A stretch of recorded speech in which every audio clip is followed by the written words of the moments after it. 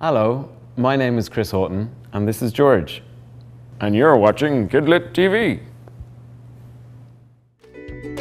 You're watching the Publisher Spotlight Showcase on KidLit TV. And now here are your hosts, Rocco, Staino, and Ellen Myrick.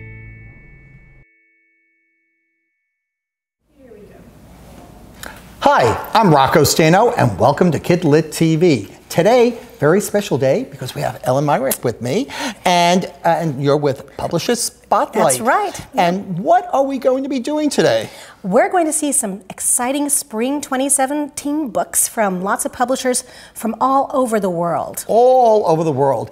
And all of these books can be yours for free because we're having a little contest. So anyone that puts a comment into the comments section will be eligible. We already have two people we'd like to thank. I think is Janie Ransom and Henry Hurst for their comments. And it hasn't even started, and people are commenting. Yes, and for your pleasure for the show, we also have a list of all the books that we will be speaking about in the order we're speaking. So quickly print that out, and you can check off all the books that you want to add to your library, either a home library or your work library. Yes. So let's get started because we have so many books. So who's the first publisher? Today we're going to start with Gecko Press from New Zealand. And Gecko was the winner of the very first ever Publisher of the Year prize for award given by Bologna International Book Fair in Italy. This was in 2013. They have a different Publisher of the Year for each part of the world. And Gecko was the winner for Oceania because they're from New Zealand. And how cool is that? Well, you know, Bologna is on my bucket list. It's one of the places I want to go. So have you been? I have once. And it was amazing. Yes, so the people from all over the world and books from all over the world. But this is like our own little Bologna book festival right here because we have books from Brazil and New Zealand and Atlanta, Georgia. Yes, all over Maine. We've got it all right here. Yeah. But Gecko. Let's start off with Gecko. So we're going to start off with a favorite for everybody, Detective Gordon. So Detective Gordon, his second book, which was A Complicated Case, just was an SLJ Best Book of the Year. So the last time you tuned in for a live stream from KidLit TV, you would have seen A Complicated Case, and this time it's a case in any case. In this one, Detective Gordon has retired, but don't worry, because Buffy, who is a mouse, needs a little bit of help from her friend who just retired when there's some mysterious sounds coming from the woods. Now, is it possible to have too many really wonderful illustrated chapter books? I don't think so. And this is something that Gecko is really good at. So I have to show a few of the fantastic illustrations that come in here because, you know, just because kids can read on their own doesn't mean that they're not going to want to see what happens with a mysterious scrabbler. Beautiful, beautiful stuff. So lots of illustrations, easy chapters, lots of things to learn, and lots of friends to make. Terrific. From all inside the forest of Detective Gordon and his new friend Buffy. And so it's sympathetic to a retiree. Oh, yes. So this is very good for, you know, when you're Grandparents' Week or whatever. Yeah, this on your nightstand, Rocco? Yes. We'll have to see. Yes, you never know. Yes, well, I have another book from them, and it's called Gus's Garage by Leo Timmers. Leo Timmers. Yes, Ellen's going to be helping me with all these names today. So Gus, we all know someone like Gus. You know, sometimes neighbors tend to collect things in their yards, and sometimes the neighbors will complain because there'll be miscellaneous things like a refrigerator and a garbage can and an old telephone. And Gus is a very helpful person. And actually, this is kind of a STEM type of book because we have our giraffe coming here and the giraffe, Gina the giraffe. Yes. Of course. Yes. Alliteration's yes, important. right. Yeah. And so Gus said, "Hey, how are you, Gina?" And she goes, "Chilly, Gus." And so if I were using this with a group of kids, I would say, "So what do you think Gus is going to use in his actual yard full of items to help Gina. Well, then we turn the page and he says, let's see, I have some bits and bobs. And he creates a little heater for Gina using his stove and various cans here. So that is Gus. And so, well, it could be STEM or it could be steam. Steam, yes, most definitely a STEAM book. Well, yes. All that hot air has to go someplace. You right? got it. Yep, there we go. So our next title from Gecko is Bruno. And this is some of the more interesting days in my life so far. And this is an illustrated chapter book, but not in the conventional sense. This has got a few words, but it is done in chapters, and each chapter represents a different day in the life of Bruno, this very attractive, handsome cat, very dapper. This is by, I should say that it's by Katharina Valsk and Nicholas Ubesh. And if I pronounce that wrong, you can tell me in the comment section. So this is a peculiar day because fish do not normally swim through the air. And lots of peculiar things happen. In fact, his friend, the pony, only can walk backwards. And it isn't until they all join the fish in the water, does everything get put back to the way it should normally be. But this is Bruno, and there are several days in each chapter. One day in each chapter, several chapters. So I hope you'll check this one out. It's really fun, and the illustrations are just delightful. Yes, and yours sincerely, Giraffe. By Megumi Iwasa and illustrated by Jun Taka. I have to see it. Jun Takabakate. Bakate. I think that's right. Bakate. I tried to get, yeah. Also known as Smith. So anyway, it is old school because a Giraffe is a letter writer and actually starts to send letters out. And you know what? One of the letters goes, "Dear you, whoever you are who lives on the other side of the horizon, I am Giraffe. I live in Africa. I am famous for my long neck. Please tell me all about yourself. Yours sincerely, Giraffe." Which begins a friendship between Giraffe and Penguin. So it's almost like a pen pal type of thing. You know, you remember pen pals. I remember pen pals. That's what they had before email or texting. That's for right. those of you of earlier generations or younger generations. Yes. So a great a chapter book. Yeah, and wonderful line drawings throughout this book too. So yes, we have our seal. Yes. Delivering a letter to Penguin here. Because that's what seals do. Get the seal of approval. The seal of approval, ba-boom. You ain't heard nothing yet, ladies and gentlemen. Moving right along yes. to My Pictures After the Storm. So this is a most unusual board book, Rocco, because this presents things as they are before and after. And everyone knows before and after board books are abound. But how often do they have this kind of sly sense of humor you'll see? This is the before and this is the after. The storm, of course. The pail is here spilled. The parasol has blown off the actual page. My favorite is, well, the boy on the ship, the boy in the, anyway, we'll move on from that. And here is swimming master and towel disaster. So he's blind. But you can see there is a very fun sense of humor here. And I said it's a board book. It's actually just really, really thick pages, but rounded corners.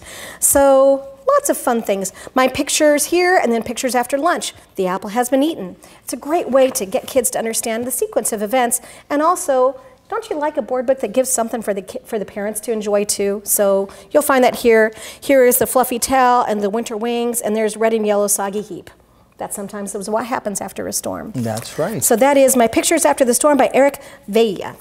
And that probably is pronounced wrong, so okay, well then, I'll continue with mispronunciations with The Lost Kitten by Lee and Kamaka Sakai. Yeah. Kamaka Sakai. The Lost Kitten will have you running to your local shelter to adopt a kitten. And it is a story about a little girl who, in the book, actually loses her mother. And but then she's reunited, and then she actually finds a kitten that she adopts later on in the book. Yes, so the illustrations are gorgeous. Beautiful. Yes. This is the same illustrator that did Hannah's Night and then Waiting, which is also by Kamako Sakai, which was a New York Times 10 Best Illustrated book. So, you know, she's got a following.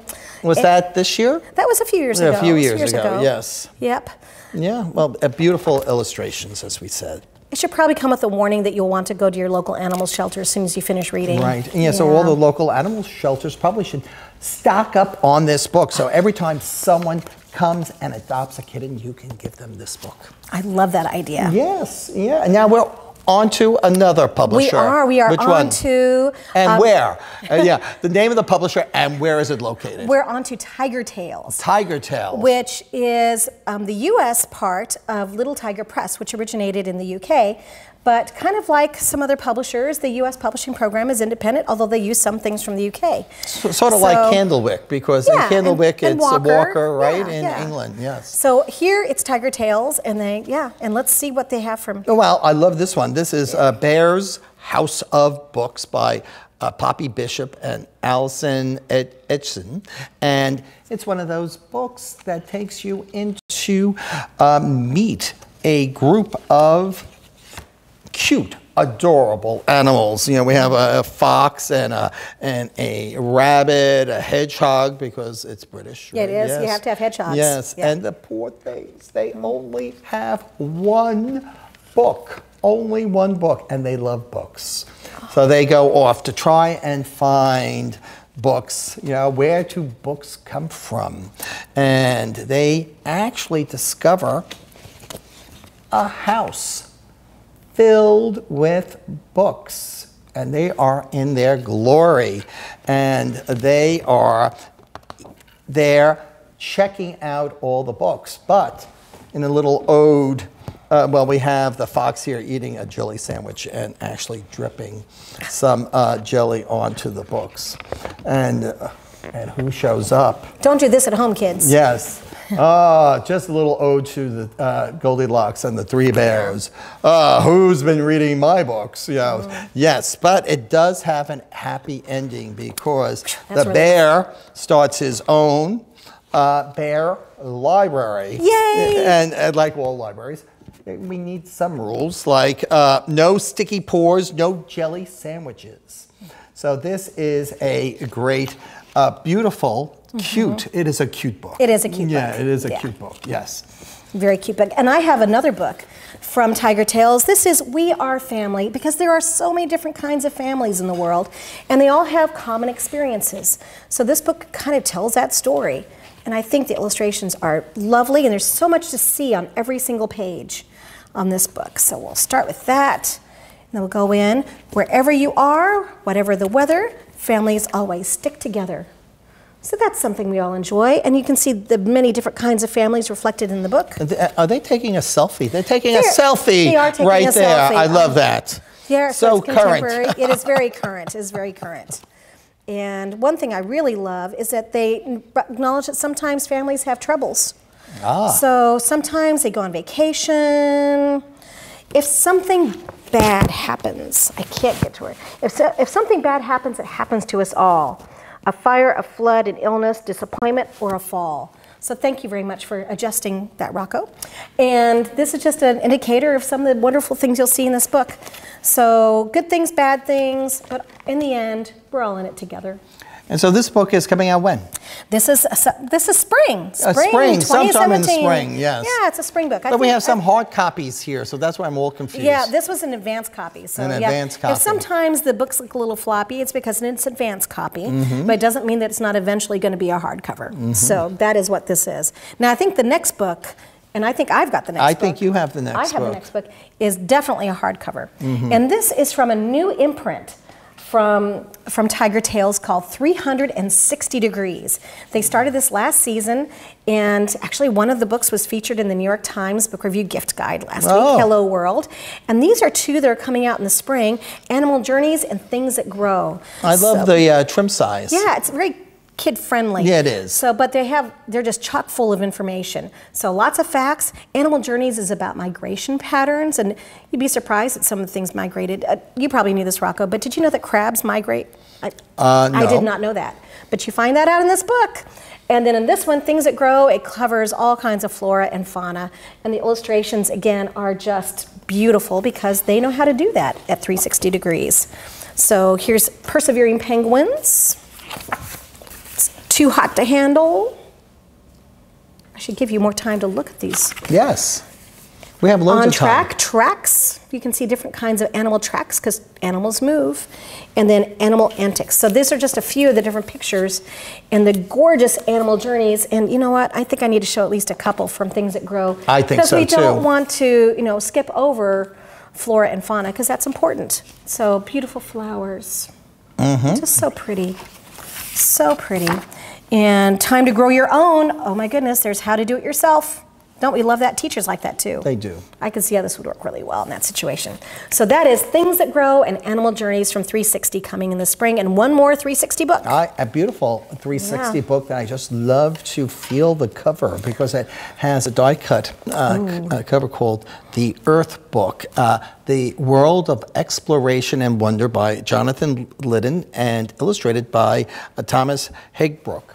And this is a perfect book for any of people who are into the natural sciences here because there are, if you want to know about the center of the earth, we have a whole spread here. Getting to the core of the matter, aren't you? Yes, most definitely getting to the core. Yeah. Yes, and then there is earthquakes and how weather works. Beautiful. And what other one? Everything Earth is in this book. Everything, even cities, super cities. So I saw New York, of course, that's a super city. Yes. Yes, but we have Cairo and Istanbul and Paris and London and Sydney. So what's your super city? Put it in the comments and you may be eligible to win this book and all the others. Oh my goodness. Yes. And it can be super to you. It doesn't necessarily have to be a super city on the size of New York. Yeah, Poughkeepsie is my super city. Oh, well, and it's just so much fun to say too, right? Yes, it certainly is. Okay. So now we are ready. Actually, I think you're next. Am I? I think you're next with. Oh, wait, hold on. I am, wait, I am all, that's, yes, those two twins, Yeah, yes. you got the twins. And actually it's Gannon and Wyatt. Gannon and, there's lots of stickies over here for Gannon and Wyatt. So Gannon and Wyatt are twins. They've been around because they've been traveling around, let me tell you. And they are twins. One is a filmmaker and the other one is a scientist. That's right. And they've been to places like Egypt and The Great Bear Rainforest. the Great Bear Rainforest and Botswana. So if you need a book about Botswana, get Gannon and Wyatt. And this time they're in Hawaii. And they are also on the go after Hawaii. Where are they going? They're going to Cuba. And Iceland. Iceland. I know, and the beautiful thing about this is they journal. So there are lots of points of entry and there's a lot of photography. So for somebody it may not want to have just a lot of gray stuff when they're looking at a book. It needs a little something to ease the eye. Yeah, Gannon right and here. Wyatt may be just the ticket. Yes, and we're asking your help because after Gannon and Wyatt finish in Cuba, we need somewhere for Gannon and Wyatt to go. So we would like you to suggest a location for Gannon and Wyatt. And, you know, where the Great Barrier Reef was my I guess. like that idea. Yes, but I'm sure there are many, many places that Gannon and Wyatt will be going. They are getting around for sure. And speaking of people who get around, nobody gets around more than this guy. So I'm moving on to Diamond Book Distributors, and this is published by Penguin UK, which is distributed here in the United States by Diamond. Who knew that? Yeah, who knew? So yeah, Doctor Who went to America. Who knew? And of course, aliens are involved, and time travel is involved, and all the fun things. And Doctor Who is seen on a lot of TV stations now, and so kids are really into it. And these are middle grade novels about Doctor Who. This one, he goes back in time. He's involved in all sorts of American, key moments in American history. Well, world history too. And world history too, but that's in the other one that I'm going to look at next. But in this one, he's in the D-Day landings. Ghosts take over the New York subways. Oh, has that already happened? No, I don't think No, so. no. Yes. Maybe, I don't know. I don't know. So all that is right here with Doctor Who and the American Adventures, but we also have, Oops. I just dropped a book. Sorry, that happens. Book droppage just happened. We also have the history of humankind, which is amazing with Doctor Who. Right, I'm trying to balance these. Let's see. This is live. This is live. Yes. Yes, and yes, I am unbalanced. But this is a history of humankind, the Doctor's official guide. So all those things that happen in history didn't happen quite the way you thought. So this is going to take you back in time and find out. And for instance, did you know that Queen Elizabeth I was married? No. She was. Really? And who was she married to? Well, it turns out she was married to Doctor Who. Of course. So you find out information about the historical figures, and then you get his take on it because, you know, he was there. Have TARDIS will travel. Yes. And, now, there he is. Yeah, right there he is. And what a dapper-looking fellow in his Elizabethan with collar. his ruff and all that, yeah.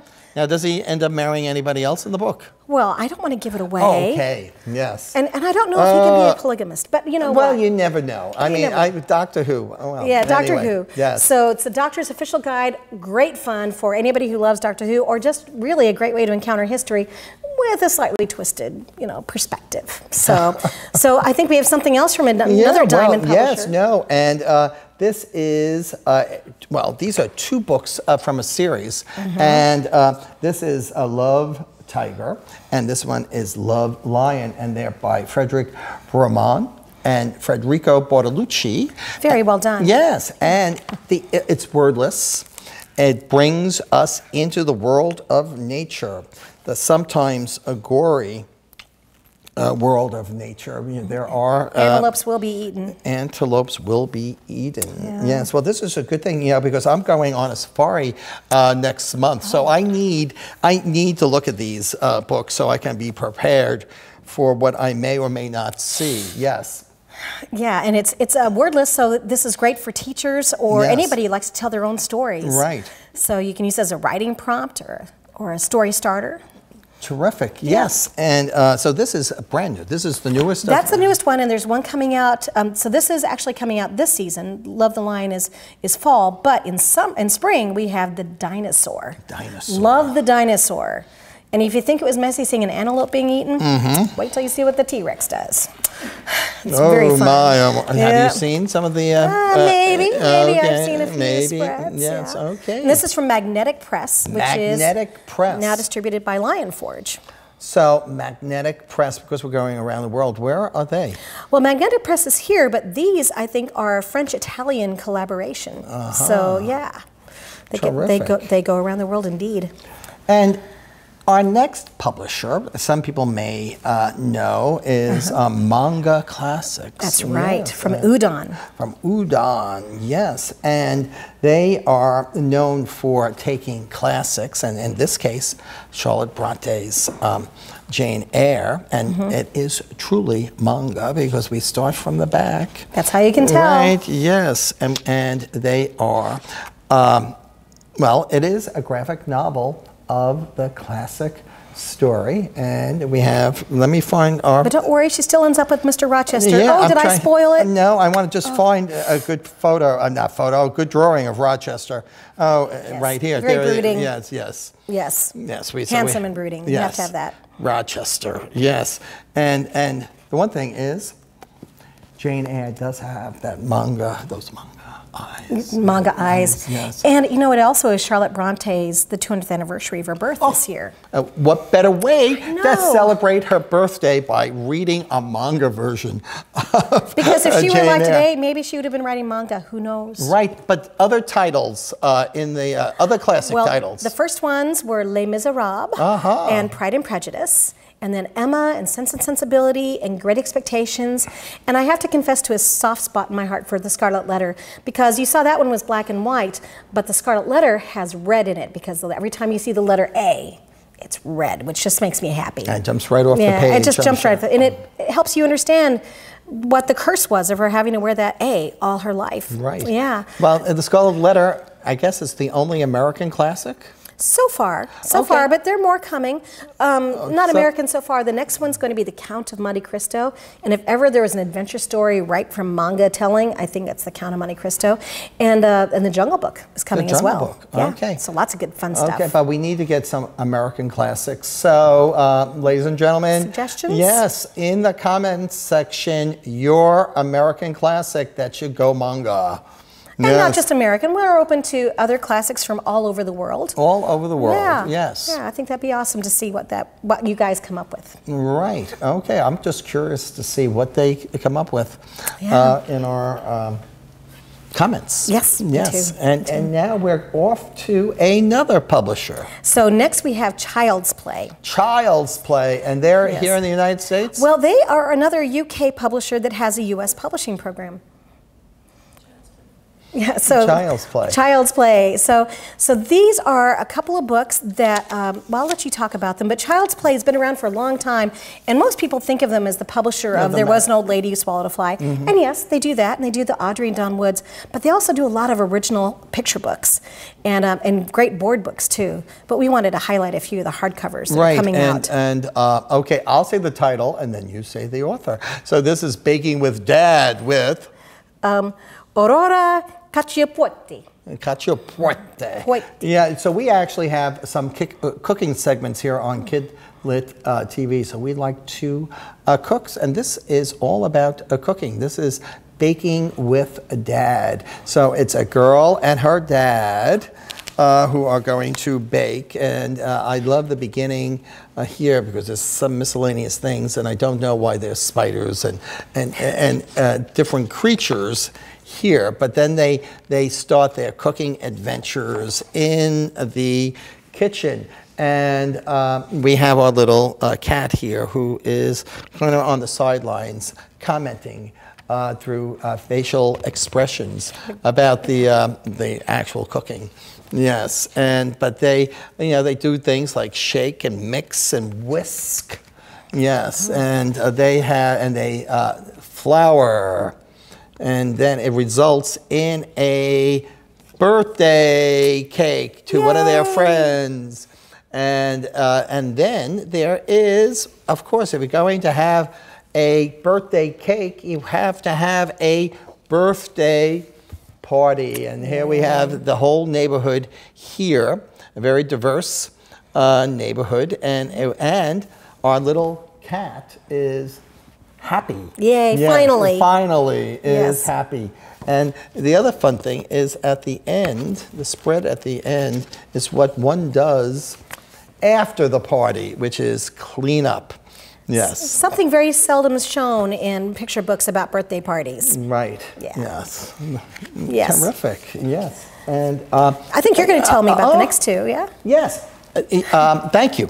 Just keep me going. That's right. Oh, I'm sorry, moving too fast. But I love these two books. I do too, because they actually tell me something. Take all these little stickers off about a group of people that many young people may not be aware of, and that's the Romani or wanderers or travelers. Yes, and they're mostly in Eastern Europe. Oh, they're all over. They're all over. All over. Yes, and so this is the first one, which also sort of a STEM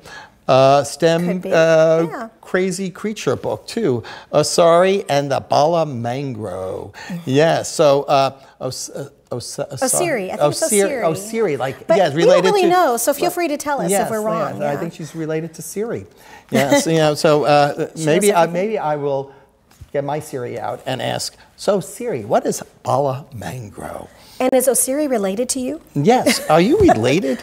Yes. And anyway, she wants to learn to play an instrument, or she wants an instrument, and she cannot. They cannot afford one, and so she creates her own instrument. And here she is making it. Wow. Now that shows a lot of ingenuity right there. Yes, right there. So this is what I call the STEM part of it. Right, yes, where she's creating it. But unfortunately, the group of people that she lives with doesn't. They don't care for the noise it makes. Right, yes. But one person does. Yay. Yes, and that's our friend. I guess it's our friend. there he is. The Balamangro is, what better thing than a very mysterious looking creature. The Balamangro here. There he is, and there she is with her instrument, but he likes the music, so there is something for everyone in that one. Yes, it's very fun. And that's by Richard O'Neill and Catherine Quarby and Hannah Tolson, and that is a child play book. And the other one, again, about the Travelers. The Travelers, yeah. Yoki and Porno Gris. And this is a story about a story about a white horse. And is this the one where they? No, this one was where the gold comes in. That's where the gold comes in. Yes, this is the gold comes in. Yeah, I wondered if you were saves- just leaving that out. the gold comes in and saves the village. They're rewarded for the kindness of her playing. The Balamangro likes it so much. He happens to have a lot of gold. I think he lives in a barrow or something. Yeah, right. Yes, Yeah. and it's his life savings. Yes, he pays her. It doesn't mean anything to him. Yes, Yeah. and so this one has.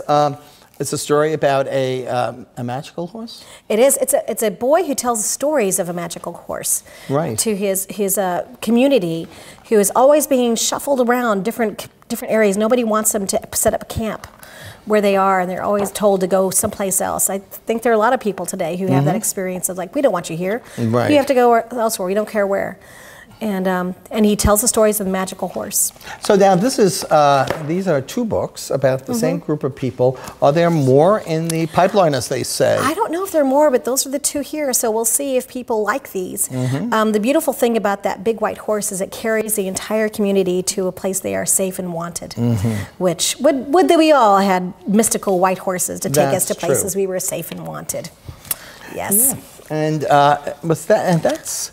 Oh, you know, we've had this. All these books, but we haven't had a story yet. So I think it's time for a story, and you're going to tell us a story. Okay, it's time for story time. That's Not How You Do It by Ariane Hoffman-Magnard. That's not how. That's how I do it. That's not more- how you do it. That's yeah, how I do it. A little more feeling. Want me to put more feeling? Yeah, a little more feeling. I don't know if you can handle more feeling there, Rocco. I think I can do it. Lucy knew how to do everything. I sure do. She knew how to eat with a spoon and fork. She knew how to play the xylophone. Lucy knew how to do gymnastics and how to build a tall tower. She knew how to, thank you, Rocco. She knew how to paint an elephant just right and how to fold perfect stars. Please, can I help? There we go. Oh, thank you so much, Rocco. In fact, if you didn't know how to do something, you came to Lucy for help. Everything was fine until the day Toshi arrives. Toshi. Hi there. That's Toshi. He did not know how to eat with a spoon and fork. That's not how you do it. His music was strange. That's not how you do it. Toshi's gymnastics were all wrong. That's not how you do it. And his tower wasn't half as good as Lucy's. That's not how you do it. And he did not know how to draw an elephant like she did. That's not how you do it. And when he started to make a paper star, that was all wrong. Lucy couldn't keep quiet any longer. That's not how you do it. Hope that didn't blast your ears. Sorry. Hey, Lucy, this is for you. This is lovely, Toshi. What is it? Will you show me how to make it? Oh, he says it's a paper crane. Can't leave out that. That's like the whole thing. It's a paper crane. Will you show me how to make it? Yes, and will you show me how to make a star like this? And here we get to see them making things together. They had so much fun that they made a whole flock of paper cranes and a night sky full of stars. And that's how you do it when you're reading That's Not How You Do It. And there's a great follow-up activity. There's a great art activity if you're doing this with a class of kids. They could make paper cranes and stars. Yeah, it's also a way of saying, you know, maybe the kids who are moving in don't know the same things you know, but maybe you can learn from them and you guys can have a really good time together, which is not a bad thing. Well, that's just the first half of our books, and I understand there are some sweet treats for us. So why don't we take a little break, and we'll be back in a few minutes, about 4 minutes or so, with a special guest that you're going to introduce. Yes. Special guest. You could comment, who is our special guest? And the other thing is, during the break, we have a treat for you because we have a world premiere. Yay! We don't have a red carpet, but it's the world premiere of a book trailer for Madeline, Finn, and the Library Dog. And a library dog. You've heard of library cats, but there are very few library dogs. They don't sit still when you want to read to them like the dog does. Yes. Yeah. So we'll be back in a few minutes. We're going to check our comments and see if there are. I'm sure there are. And we will be contenders. back. Yeah. Yes, our contenders. Yes. Okay, we'll be back. Stay tuned for more when we return to the Publisher Spotlight Showcase on KidLit TV.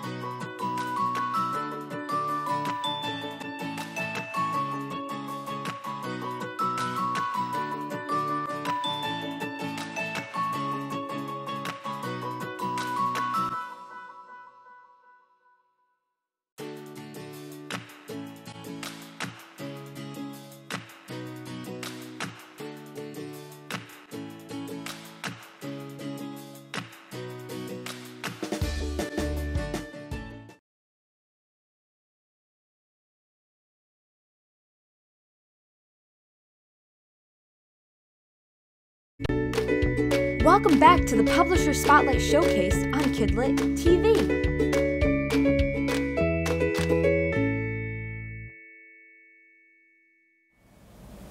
And welcome back to KidLit TV's Publisher Spotlight Spring Preview. And we are very excited about our special guest who came all the way from Paris just for this. I'm sure it was just for this, right? Ariane Lenné Forest from AUZOU Publishing. So, yes, I came just for you. No, I also came for the Kids Connect, Global Kids Connect event that's going on tomorrow. Yeah. But I'm really happy to be here today. Well, can you tell us a little bit about AUZOU Publishing and your history? Sure. So we're an independent kids publisher. We're family owned. Actually, our name is the name of the founder, Philippe AUZOU, and his son now, who's also running the show. So it started about 40 years ago, but the children's publishing arm only started 10 years ago. So we've traveled a long way in a very short time, really, because we're now in the top 10 publishers in France. Oh, wow. Yeah. That's amazing. Yeah. So how do children's books differ in Paris and France than they do here in the US? What's different? What kinds of things do people look for? Well, I mean, I think the publishing is not that dramatically different. I think the landscape is slightly different because we have more independent publishers, although it's starting, you know, as everywhere else, to get a little bit more concentrated. Yeah. But we've just had the Montreuil Book Fair, so that's in the east of Paris, and it's a book fair that's specialized in children's publishing.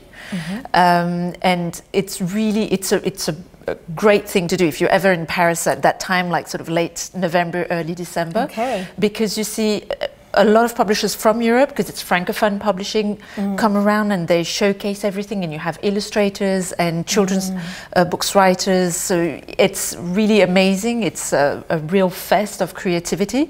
Oh, wow.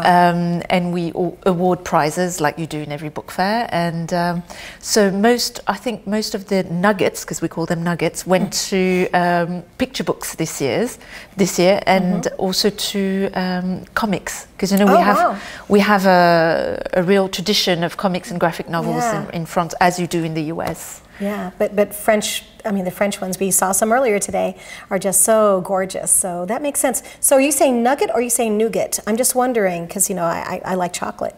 It's nuggets as in gold, right? As in gold, yes. Just checking, because you know you're known for your amazing things that you can eat, so I have to ask that. Okay, well, moving on from that, I think you have a couple of books you're going to preview for us. Yes. So I'd love to hear about. So some Spring 17 books. So the first one is Benjamin is an Unusual Duckling. So it's a really, really fun title. So who ever heard of a barking duck? Benjamin is a little duckling, and his family loves him, but he's getting into trouble because instead of quacking, he barks. So when you say hello to him, he doesn't go quack quack, he goes woof woof. After a while, he's really sick and tired of all the little farmyard animals making fun of him, so he decides to go on an adventure and see what's out there in the world. And he'll meet some other animals who also, you know, are a little bit different, like this snake. Who has a lisp and is actually kind of funny, and so he decided to become a comedian. He meets a mole as well, who makes herself useful by building things, so like tunnels and homes for the other animals. And in the end, he actually falls asleep, and all of a sudden he hears some noise, so that's him sort of like nighttime, and it's very pretty. We like the illustrations. And he hears a robber coming. So off he goes. He doesn't think for 1 second. And he runs to the farmyard to save all his friends. And he barks really loudly. So the robber gets scared and goes off. So it's a really nice, inspiring story. And it's about being different and overcoming that, and about being inclusive. So we really like that story, and we hope your differences are your strengths. Exactly. Yes. Speaking of strength. So the next one we have is The Strongest Man in the World, The Legend of Louis Cyr. So Louis Cyr is a strong man from Quebec, and he was actually given the title of Strongest Man in the World. He was born in the late 19th century in Quebec, and he also lived in the Boston area. So this is his story, really beautifully illustrated by Caroline Hamel. So some of the illustrations, which is nice because it's all really round and naive, when it's actually the story of this amazingly strong person, and still today people are trying to explain how he got to be that strong. I mean, one of his feats was to stop 4 horses going all different directions. Wow. And he could actually do that. Like, it's actually amazing. So we've done a poster. So this book will come in hardback, and we have the jacket that unfolds as a giant poster with some pictures from the time and other information. Just because we thought he was so fascinating, we just decided to have, you know, that content, and you can see the picture of him stopping the horses. So we think it's really a great, a really great story, very inspiring, and he was also someone who helped, you know, the circus becoming an art rather than just a freak show. He built his own circus, and he had contortionists and also musicians coming and performing. So he made it a real performing art rather than just a freak show. So we really love that book, and we hope, you know. So we owe a lot to Louis Cyr for today's circuses. Yes. Nice. Well, good. Well, thank you so much for taking the time and coming all this way to show us these books. And we'll look forward to seeing them very soon, coming this spring. Thank you so much for having me. Thanks. And thank you. And now I know something else on my bucket list is to go to the French Children's Book Festival. Yes, next year. Thanks. Yes, KidLit TV will be be there maybe next end of November. We'll have to make sure we put that on the calendar. And that was so interesting about the strongest man in the world, and that was all before steroids. You know, so it's just amazing. Yes, I know. You know, I know. A good diet, and you never know how strong you can. I wonder what's in the water in Quebec. I don't know. It's a mystery to me. Yes, but you know, let's stay with France, and those French publishers are so creative and colorful. They are colorful. They are colorful. And we talked a little bit about graphic novels and how amazing those are from France. So who knows about Toon Books? And that is run by Françoise Mouly. Françoise Mouly. And she is a very stylish and glamorous person. She is, and she's also an incredible genius. She actually won the Ingenuity Award from the Smithsonian for education last year. So this is the newest book from Kevin McCloskey, who did We Dig Worms and The Real Poop on Pigeons. I know, it's always fun to say the word poop. Poop? Yes. Poop. It's just fun to say. Dig worms. So did you dig worms? I did occasionally dig worms because we went fishing where I grew up, but I bet you didn't do that, did you? No, I grew up in Brooklyn. No, we didn't have too many worms. The worms were elsewhere, Yes. So anyway, the new one is about fish. And did you know a lot of classes have goldfish as their pet? You probably already knew that. So this is great for classes, but anybody likes fish. But it's not just goldfish. It's all kinds of amazing fish. I learned lots of things about fish from reading this book. Okay. What did you learn? One thing. I'm putting you on the spot. You are putting me on the spot. They're colorful. They're colorful, but there were lots of fish I didn't even know existed. Right, yes. And I didn't know about them, you know, creating their own light deep in the trenches and how all that works. But all that is illuminated. In this book. So with Kevin McCloskey, so you know it's all going to be nonfiction. And how often do you have really gorgeous, well actually more often now than you used to, but really gorgeous nonfiction books for very young kids. So that is Something Fishy from Kevin McCloskey, who also kind of looks like Father Christmas. I just have to mention that because it's that time of year. It is. And another book by Toon is Word Play by Ivan Brunetti, and it's all about compound words, and the illustrations kind of are whimsical about various compound words like eggplant. Oh, that's your favorite. That is my favorite, yes. And another I like one, playground. Playground, right. And then there's homesick. Homework. Which isn't nearly as much fun. Right. You know what would be fun is before you actually show the book or read the book to children is to make a list of compound words and have them create the illustration for eggplant or homesick, etc., and see how it compares with the illustrations in the book. Or do their own with their own. Yes. And one of the fun things is that the little girl whose name is Anne-Marie, who is of course a compound name, is that she misunderstands some of the things that her father says. So when he says a grasshopper, she thinks about a bunny hopping on the grass, but really he's talking about an insect. So there's some humor in there too. And Ivan Brunetti does a lot of New Yorker covers. Oh, really? He does. So you may recognize his artwork from that. Well, Françoise Mouly, is also with the New Yorker. She's the art director of the New Yorker. Right, yes, yes. So that is Toon, and they have more books even beyond these that'll be out this spring. Well, now we're going to another publisher, a kind of juicy one. It's Peachtree. Peachtree Publishers. Yes, but here in the United States. So Peachtree Publishing. Okay, so peaches. So it's in Georgia somewhere. It is. It's Atlanta-based. Atlanta-based, and they're celebrating an anniversary. They are. It is 40 years of Peachtree Publishing, and they have done some amazing books in those 40 years, and they're keeping the tradition going strong right now with this year's books. Yes, I have one to talk about, Flowers for Sarajevo by John McCutcheon, and he did a book, In the Trenches? Yeah, Christmas in the Trenches. Christmas in the Trenches, which actually was a holiday pick for KidLit TV last year, which is it's based in a Christmas during World War I. Right.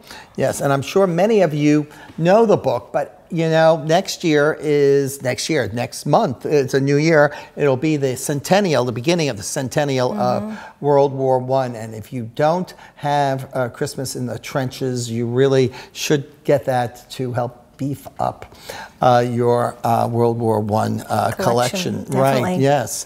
But, you know, this is another, and that was a true story about Christmas, during World War I. And this, unfortunately, is another true story that takes place during a war, the Bosnian War. And it's Flowers for Sarajevo. And it's about a boy and his father who sell flowers in Sarajevo. And his father then is enlisted into the army or into the battle. And an explosion or a bomb goes off in the area where he sells flowers, and like 20-something people perish. And he goes back, but a musician also goes back, a cellist, right? And the cellist plays music in the square, and the boy sells flowers. And the interesting thing about this book is that it not only tells the story, but you actually have the opportunity to hear the music. Of course, it comes with a CD, a CD of the music, the cello music. Right, it's gorgeous. But much like Christmas in the Trenches came with the song as well, because John McCutcheon is well known as a children's songwriter as well. Right, yes. So that's great. And do you have another I do. Peachtree But book? what I love about Flowers for Sarajevo is it's a book about bringing beauty to the most desperate of circumstances. So I think you could almost substitute the word Aleppo or many cities that are under siege right now for Sarajevo with that book. But changing subjects, here we go to a wonderful easy reader chapter book. And can you have too many of those? I don't think so. Because once kids learn how to read, they want to show off that they can read chapter books, darn it. So this is King and Kayla and the Case of the Missing Dog Treats. And this is by Dory Hilstead Butler, who did the Buddy Files. You may know those books, with illustrations by Nancy Myers. And the fun thing about this is it's all from King, who is the dog. It's from his perspective. And he does not speak. He does not speak to Kayla in words, but he certainly communicates very vividly, and that is where the fun of it comes here. And when the treats go missing, everyone accuses King, but he didn't do it. There's a mysterious intruder in the house, and he tries to communicate to everyone that there's somebody else in the house, and they took the treats. But it all is revealed in the end, and it's a wonderful, fun story with a really engaging canine character and his human, Kayla. So that is coming. This is a brand new series coming from Peachtree Publishers. So now We're moving north of the border? We are moving north of the border. We are going to another war-torn area. Oh. With Pajama Press. Oh, but that's Canadian. That is Canadian. This is based in Toronto, but this story takes place in Syria. So this is, and the art, I don't know if you can really tell, but the art is plasticine. It's just absolutely gorgeous. The book is by Suzanne Del Rizzo, and it's about a little boy who is forced to leave home because of the bombing. And he then is going with his father, but he has to leave his pet birds behind. He had pigeons that he kept in his home, that he kept in a pigeon coop, and they were really, really precious to him. But he had to leave them behind, and he's asking his father, "Are they safe?" And his father has to constantly reassure him that he's sure they escaped, they could fly, but at the same time they're having to cross all this land and then make their way to the camps where they're going to be living. This is an unbound book, so it's kind of sliding out there, but it gives you an idea of what it looks like when they go to the camps. And people try to rebuild their lives. So they plant things so they can eat, and they create schools. At the same time, this boy is so sad. Whenever he tries to paint his favorite animal, it always turns out black. He just can't help but turn it all black. So this really shows what's going on in his head. But he is so hopeful that he'll someday regain it. And these are his dreams. And I think this is just a stunning spread. If you can see the gorgeous plasticine art showing the birds in the clouds. And he imagines the birds in the clouds. So he finally works through his anger when some birds find him. And he is able to have birds in the camp. And he has new pets. And that helps him come back out of his shell.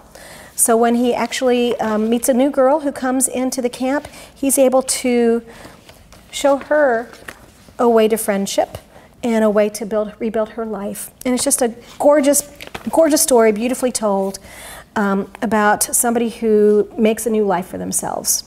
So yes, that is set in a real life. It's set in Syria, in a historic situation. Well, it's contemporary story. Yeah, yes. And yeah, so this is my beautiful birds. Yes, along with animals. Now, look how majestic these wolves are on the cover of the Wolves Return: A New Beginning for Yellowstone National Park. This is also by Pajama Press, and it's by Celia Godkin, and it talks about the repopulation of Yellowstone with wolves, and it's a great conservation story too. Yeah. It talks about the rerouting the river. Well, by introducing the wolves back to Yellowstone, it actually changed the course of the river. Men didn't do that. It was because the grazing patterns changed because there was a new predator reintroduced. So, I mean, it's an amazing story, and it shows the power of one animal and the impact it can have on an ecosystem. Right. Yes, and and the illustrations are magnificent here, as you can just see. And it is a great science book. STEM. STEM. Yes. Yay. And great back matter, which is something Pajama Press does really well. And here we have, just in the end papers, we have various animals with who they are, and then, as you said, we have a great back matter. So it kind of sets the scene. Yes, it does. So, and that is The Wolves Return. So our last book from Pajama Press is Good Morning Grumple, because there's so many good night books, but we kind of need good morning books too, don't we? We do. We have to wake up. That's right. Might as well have a little bit of help with that. And I don't know about you, but I am not always the most cheerful person when I wake up, so I can relate to this book. This is a padded board book, so it kind of it makes me happy, with rounded corners, so little ones will not get injured with this book. No, they will not. And this is by Victoria Allenby, who did the Timo's Garden, which was in New York Public Library's 100 books that they just came out with. So, just to give you a little feel for it. Oh, the illustrations are by Manon Gauthier, another Quebecois, and she did Eliot and All the World a Poem. But a grumple. A grumple is hard to awaken. It doesn't like noises. It hates being shaken. It loathes and despises a bright, cheery voice, and big, shiny lights are a terrible choice. So that gives you an idea of what's coming to going to be in the future for this grumple. But by the end, the grumple goes away and a lovely, happy child comes in this place. So that is... Actually, I lied when I said this is our last pajama book because you've got one right there. I got one more, yes. You do. You know, and I earlier was just oohing and ahhing over the die cut book. That's right. Right, and that, I guess this is... Good book feel. Yes, well, I guess this is tied for my best cover. You know, I like that one, but I also like this one, When the Rain Came, and the use of lamination here in the cover, you know, gives the feeling of rain. Yeah, it's kind of shiny. And yes, and you had a book based in Syria, and this book is based in Sri Lanka, and it tells the story of when the rains come, and we have a young girl here who is our heroine of the story, and we have this creature here, which I found out is a bullock. I guess it's a bull with an auk on the end. Yeah, yes, right, yes. And she actually saves the rice crop. She does. Yes. And so this is another good story to introduce another culture. And girls and small kids can actually have a big impact. So she does definitely save the day. Yes. I think we're moving on to another publisher. We're going all the way from Sri Lanka to Scotland. Scotland. They have publishers in Scotland. I know this publisher. It's Floris. Floris Books. Yes, and I actually, it's one of my favorites today. And it's maybe from Scotland. But the publisher's from Scotland. Yes, but this one is Thorfinn, the Nicest Viking, and the Raging Raiders. So this is, you know, stories about the misunderstood Vikings, you know. And Thorfinn's problem is he's polite, and it gets him in trouble, but it also gets him out of trouble too. It does. He's got very good manners. Yes, and but the back of the book says, warning, don't read this book if you don't like grunting or splatting. Grrr. P.S. It also contains flying elk, rotten fish, and itchy bottoms. What a way to sell a book, let me tell you. It has me opening it up to find out what's happening with Thorfinn in this chapter book. Yeah, and it's by David McPhail, so you know there are going to be some great line drawings in the book, too. Yes, let's... illustrated chapter books. Yeah, here's the... Speaking of the itchy bottoms, here is the drawing of itchy bottoms. I just happened to open up to that. You happened to open up to that page. The itchy I bet bottoms. you didn't think that you were going to see itchy bottoms this morning. No, or this whenever afternoon. we are. And there goes a very... oh, and here we have some... Oh, and it has... What are these? These trading are cards. Trading cards. Yeah. We have Viking trading cards. We have Freya and Gunga the Navigator, and Hagar the Brain Eater. Well, I know what I'm having for dinner. Okay. Well, there you go. That's awesome. Yes. So, in addition to that, we have another book from Scandinavia. And this is actually one that's been out for a little while, but I don't think it's ever bad to go back and look at things that came out in the past, especially when they are as wonderful as this. This is The Yule Tomte and the Little Rabbits by Ulf Stark and Eva Eriksson. And I think this was Luann Toth's book she talked about a couple years ago. Yes, yeah. and I'm sorry, is this, what publisher is this? This is Floris. Oh, Floris too, okay, Yeah, yes. we're still on Floris. Yes, this was one of the books in our holiday picks 2 years ago. Yes. So we're just doing an anniversary retelling this one, but and it's a good time of year to go out and buy it because it's only December or whatever today. Yeah, it's still early December. There is a story for every day leading up to Christmas in this book. Yes. But the little the Little Rabbits and the Tomte don't just do Christmas. They also have a midsummer book, and there's one coming out for the fall next spring. So we already. You know, we're getting ready for it. So expect more from the Yule Tomte. And I finally learned how to say Tomte. It's not Tomte, it's Tomte. But look at these illustrations. I think they are just exquisite. A little bit Elizabeth Werger-ish, I think, in some ways. It's the palette is lovely, and I think that it's something that, you know, people will treasure. I have lots of friends who use this book and use it with their kids. Even when the kids get older, they still want to spend time with this book, which shows you that it's truly a treasure. And, So I am next. Do we have a new publisher? We do. We do have a new one. publisher, and this is. It starts with a T. Tilbury House. Tilbury House. Yeah, okay. not Tilbury or Pillsbury. It's Tilbury. Tilbury. Yep. And let me think. They're in where? Maine? They are in Maine. Yes. Yes, very okay. good. Yes. I've only been doing this all day today, so so I now know that Tilbury is in Maine, and this book is a book about a boat of dreams, and it's by the Brazilian artist Rogério Coelho.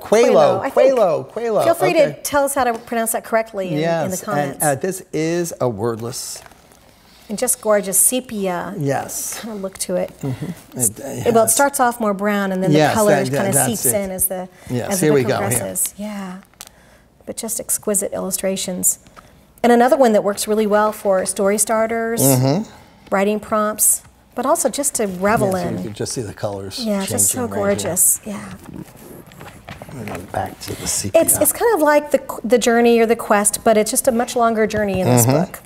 So beautiful book. Yes. So that is The Boat of Dreams. And then I have another book from Tilbury House. I was just at the National Council for the Social Studies last week, and this was a popular book with that crowd. This is Pass the Pandowdy, Please, Chewing on History of Famous Folks and Their Fabulous Foods by Abigail Ewing Zeltz and illustrated by Eric Zeltz. I think they're related. So this takes different people throughout history and then looks at some of the different kinds of foods they would have come in contact with. So we start off with Cleopatra because, you know, Cleopatra. And we find out that her cosmetics were made of beetles and ants. So if you want to do some do-it-yourself cosmetics, natural, all natural. Just, you know, go outside, catch some beetles and ants. This may be the wrong time of year, but you can hold on to that thought for later. And she also was really into pickles. Pickles are a beautifier. So who knew? I didn't know, but going to go out and buy some now. So there you go. And it also has fun with the orientation of the pages. This is Marco Polo. So Marco Polo has been all sorts of places and brought back some strange things. And the problems with having false teeth is explored in here. So the problem is, yes, so we find out about lots of foods and also lots of fascinating facts. You have something to say. Oh, yes. In case you want to actually see George Washington's false teeth, they're here in New York City at the Academy of Medicine. So, if not on this trip, do you have to make an appointment? I'm not really sure, but you can actually see his false teeth. If you don't, but you can come and maybe they'll stock this in their gift store. Wouldn't that be nice? Yes. If you don't want to have to go there, you can just look at the picture and pass the Pandowdy, please. And that'll be very fun. So lots of great information. And Neil Armstrong, yes, another famous person who had to eat some interesting things because, you know, in space, it's hard. It is. It's hard, but I think that anybody who is fascinated with fact will want this book. And speaking of facts, we have another book by Tilbury Press. It's The History of Ambition in 50 Hoaxes by Gail Eden, and with an introduction by Philip House. And there are 50 different stories, and they're very short. And I was just saying earlier that, you know, with a class, when you're waiting for dismissal, it's a great little thing you can read to the class.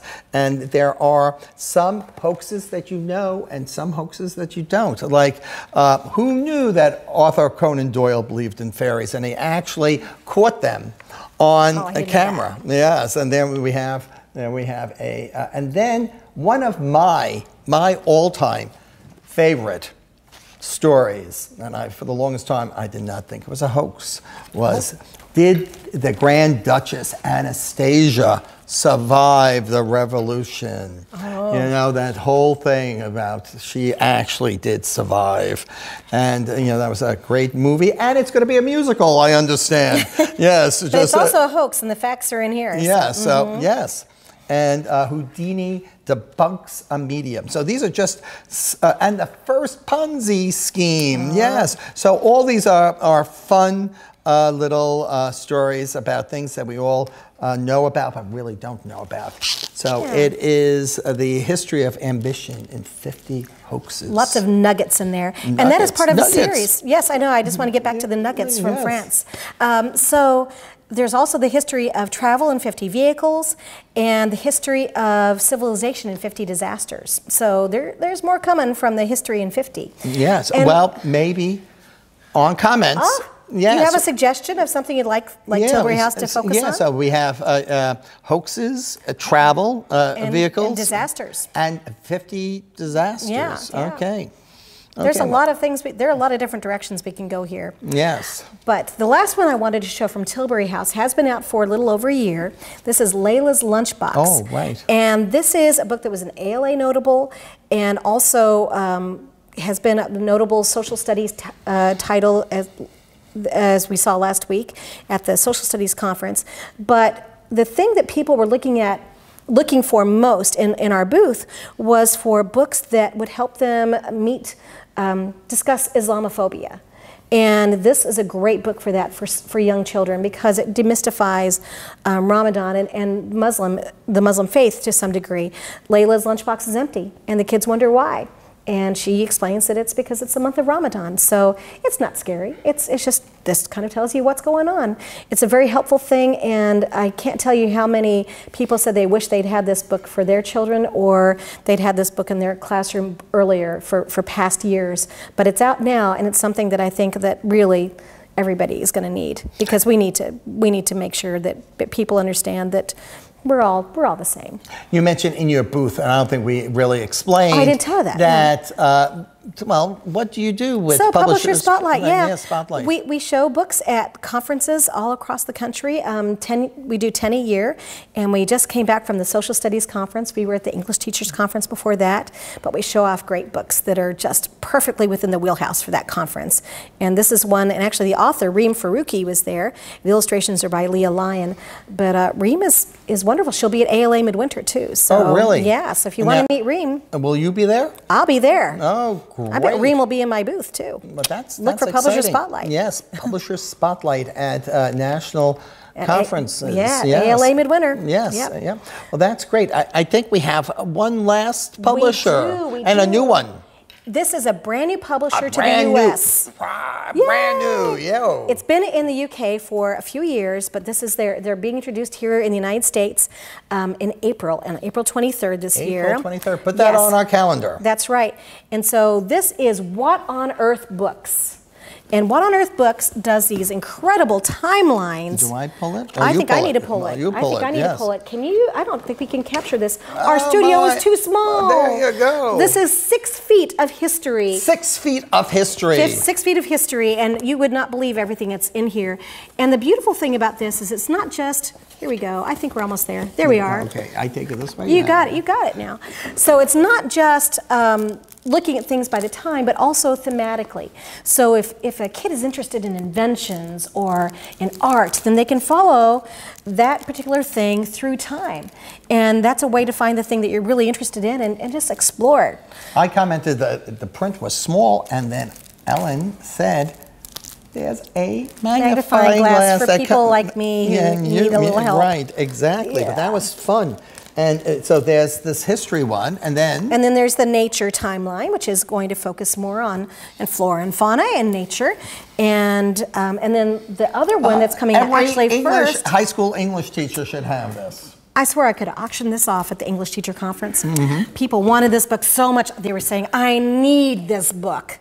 This is the Shakespeare Timeline wall book, and it does do it by time, but it also does it by theme and character. And do you want to hold it for me, and I'll spread out a little bit here. Sure. So, and also just a really interesting way. So if you want to find out, who is poisoned in Shakespeare, you can follow that. You can find out everybody was poisoned, which is really interesting. And the other feature of these wall books, which is really fun, are this journalistic sections in the back of each one where it kind of dives in deeper on certain topics. Letters to the editor throughout time. So it gives another perspective. Mm-hmm. Really, really fun. And again, these are coming out starting this spring from, well, you should be able to get them anywhere. So nice. These are the wall books, and more to come next year. I hear sports is coming just down the pike too. So yay! We certainly covered a lot of books. Yeah, I can't wait for the spring. We covered all of history. We did. Yeah, I can't wait till spring when they're all available. Just want to remind everyone that there is a list on our website that lists all the books, and they're available from whatever jobber that you may use. You know, these books are available from them. But if you don't, you know, have the funds to buy all the books, you have the opportunity to get all the books by leaving a comment, and we're going to have the comment section up, you know, for a while, and the live stream will be archived, and it'll be archived on KidLit TV and on your website too. Publisher Spotlight too. Yeah. Yes, that is great. So if you enjoyed hearing about these books, but you know people that were busy out Christmas shopping, holiday shopping, you may want to say, hey, you missed that Rocco and Ellen, they are such a team. Yes, and so hopefully you'll come back and share more books at another time. Yes. So I hope you'll let me come back. Okay. Okay, yay. So remember, until next time, give a kid a book in any format. Thank you for watching the Publisher Spotlight Showcase on KidLit TV.